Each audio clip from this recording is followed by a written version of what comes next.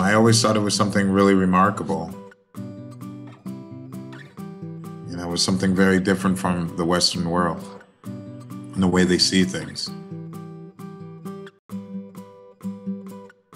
Beethoven, something very like extreme and heavy, because I think Beethoven is extremely heavy and intricate and complex at times, but I think it would work well with this piece.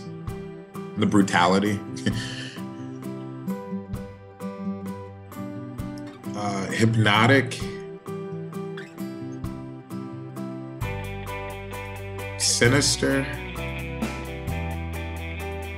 Magical.